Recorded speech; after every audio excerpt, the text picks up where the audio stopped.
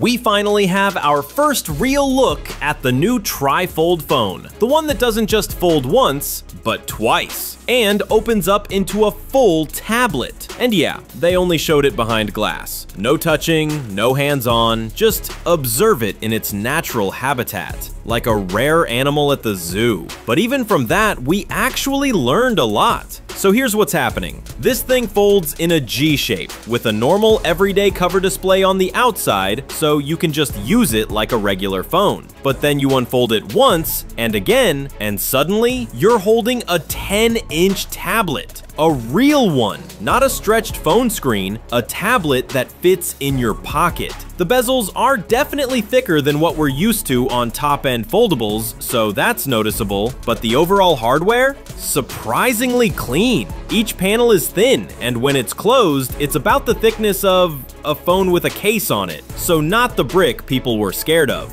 Yes, there are creases. Technically two, but if you've used the Foldable before, you already know the deal. You notice it when you look for it. You forget it exists when you use the device. The more interesting part is durability. The fragile folding glass stays inside, protected. The outer screen uses hardened glass like a standard phone. So this should be much more practical day-to-day than earlier TriFold concepts. Camera system? It looks similar to what today's flagship foldables use. Main lens, ultra-wide telephoto. There were rumors of extreme zoom, but visually, yeah, no. Expect solid quality, just not space telescope levels. Inside, you're looking at a top-tier chip, big RAM, big storage options. Battery isn't confirmed yet, but realistically, around 5,500 mAh makes sense. Now, availability. This is not a mass-market device yet. Production numbers are small, launch regions are limited, so if you want one, you'll probably need to import it. And that means dealing with shipping, availability, and possibly tariffs. And considering the price is expected to land around premium laptop money, you've gotta really want it.